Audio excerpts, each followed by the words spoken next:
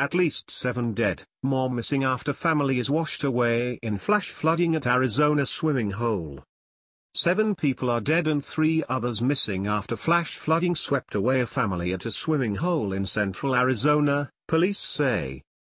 14 family members were near the Cold Springs swimming hole on Saturday afternoon when heavy rains caused flash floods, said Sergeant David Hornung with the Gila County Sheriff's Department. 4 family members were rescued Saturday afternoon, Hornung said. At least 2 of the dead were children, according to Hornung. Cold Springs is just north of Payson in Gila County, and about 90 miles north of Phoenix.